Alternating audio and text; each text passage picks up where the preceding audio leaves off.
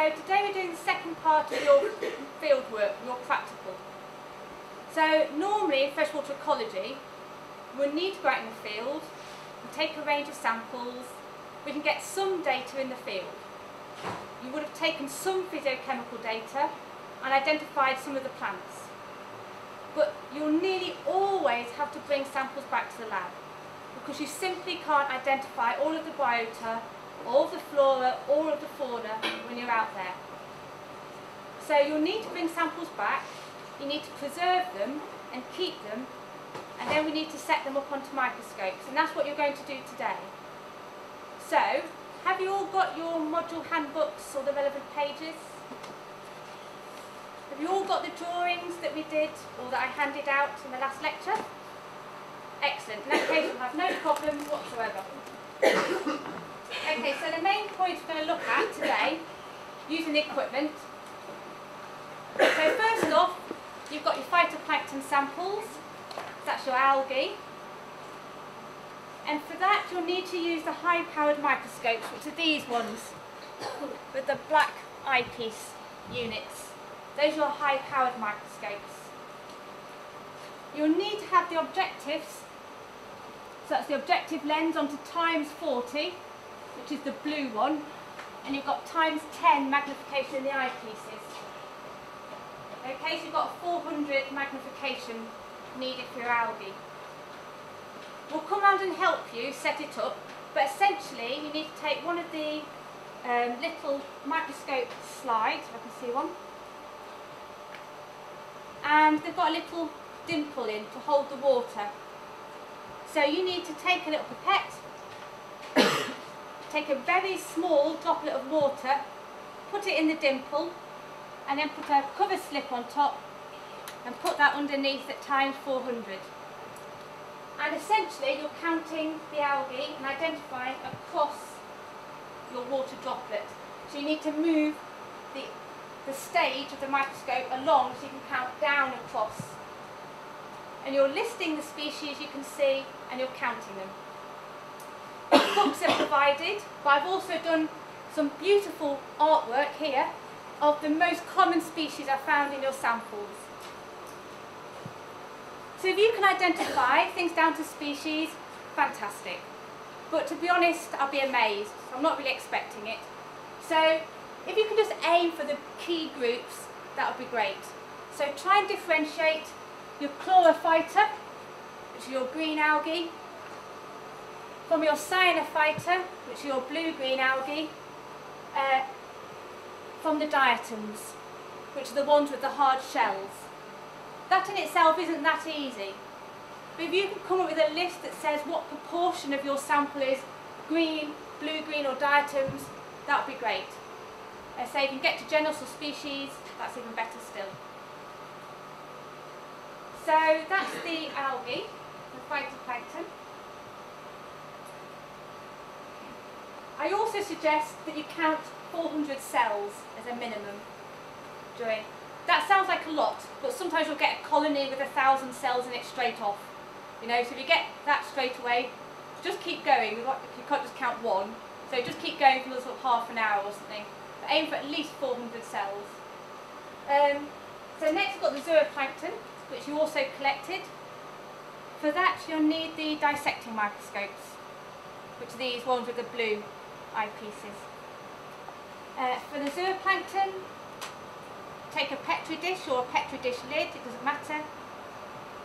Shake up your sample, take a decent sized droplet, say like a 5p's worth, drop it into here, put it underneath, and again make a list of what you can see. There's only about 4 different species of zooplankton, so that's a bit easier. And again, there's books, and I shall put on some pictures, which I've some easy to use sketches, and I'll put those on the overhead when I've finished, so you've got those to use as well. So again, just look through the water droplet, see what you've got. Aim for 50 individuals. So you might have to do one droplet, then put another droplet in, and then another droplet.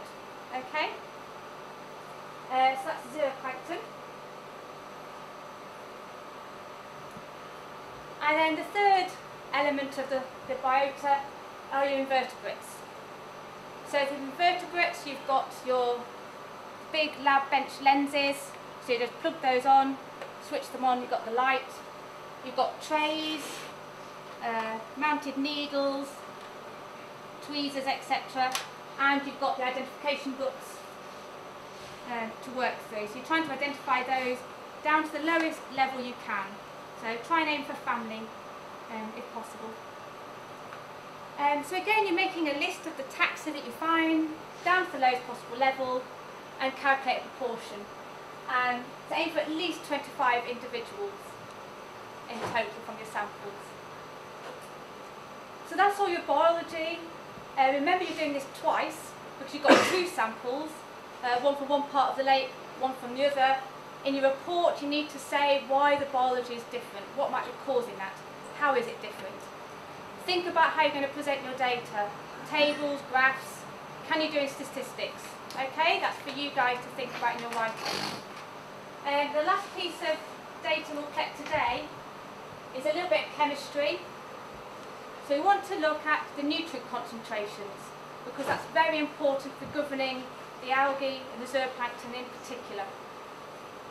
There are basic water chemistry testing kits put out on one of the benches. When you come to use those, please wear some lab gloves because of the solutions in there. So wear your lab gloves and come to me first and I'll show you how to use the test kits. It's probably best if you do the water chemistry last because it only takes about 5 or 10 minutes. So as a group you'll need to get on with your microscope work first and then do your chemistry at the end. Okay? So in order to run the practical you need to be in the same group you're in the field. You need to collect your own group samples which are all on the table right at the back. Some of the labelling was a bit iffy and it sort of started to come off.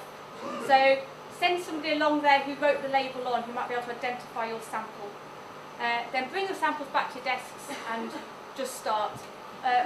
We're here, the technicians and lecturers here to help you set up the microscope. So if in doubt, ask. Okay? So that's it. Good luck. Away you go.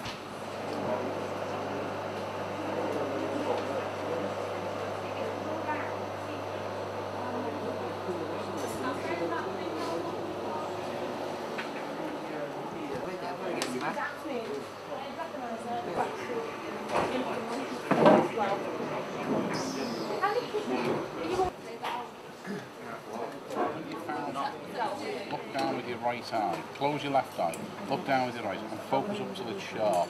Okay, then you close this eye and look down with that one and adjust that up so you get your final addition. There's normally a difference between two eyes. Yeah. So to get this true stereo effect you need to... So does that only do for that lens or does it do for both? No, that's just for that one. That one you fixed. You do it with the right, focus and then mechanism. in that one. And then that's right. adjusted for your eyes. Focus in and out. And there's a little gap in the middle along its length, like there's two lines together. To start off with two lines together, and both have a gap along its length. Yeah, if you look on the blackboard, it's that one on the left. The other one on the right. You've seen this one. Yeah. It's in the middle now, have you?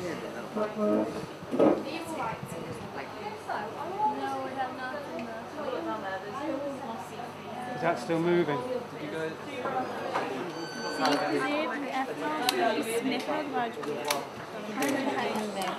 Wiggle the fine focus. You just see if you can see the big little ruler in front of your eyes. And then near where the middle of the ruler is, the 50. Oh yeah? Have you got a lovely sort of bag, eye-shaped bag with a brown centre in it? It's not actually on the board because they're quite unusual. It's a dinoflagellate. Okay. So spell that? Put it in. Yeah, D-I-N. Any legs or anything beans? Like an egg or something in the middle? Yeah. I thought it was a pyramid. Never could find one in my microscope. They look more like that than that. Yeah. So it goes like the weird thing is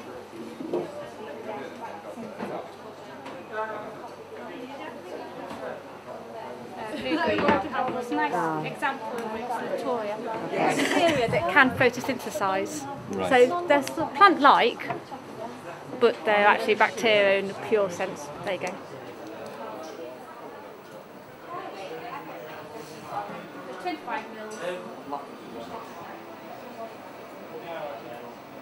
See if we can find. That's about 210 times magnification plus the screen magnification. So there's a way of working out.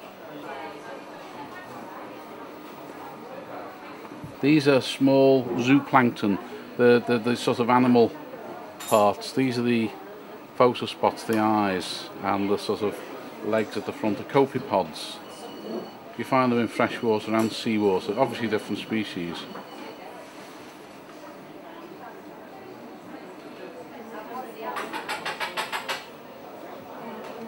That's quite a. So you can see its eye, or eye-like Photosensitive spots. Yeah. Yes, that's really correct.